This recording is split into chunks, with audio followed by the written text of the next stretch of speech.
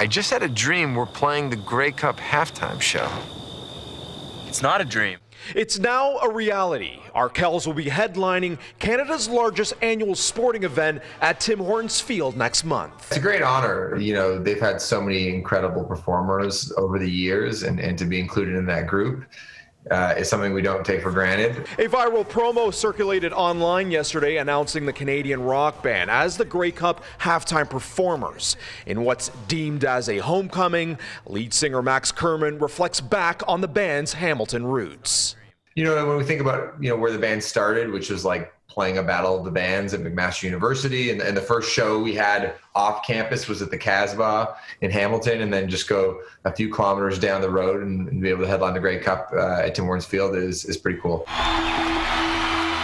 The 7-time Juno Award winners will be back on familiar grounds, home of the Rally, the band's famous concert at Tim Hortons Field, where they would rock out to a sold-out crowd.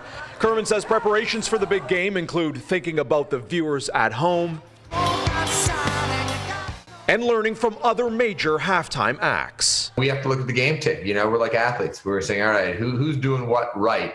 And so, yeah, we've been, you know, going down the YouTube rabbit hole. You know, Bruno Mars, you know, who did the halftime show a few years ago with Super Bowl. Keith Urban, he had a great performance a couple years ago at the Grey Cup. Kerman says the set list, the wardrobe, and other potential acts are not finalized yet, but the band is relishing on the new experience. I think that's what's made our band interesting and evolving, is that we're always kind of curious about, okay, what's the next thing we can add to our bag of tricks? Like, what is the next skill we can learn?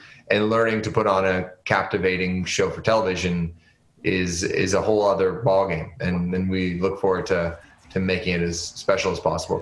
Kerman is calling December 12th a prep rally to their next big show in June. Jason Gaidola, CHCH News.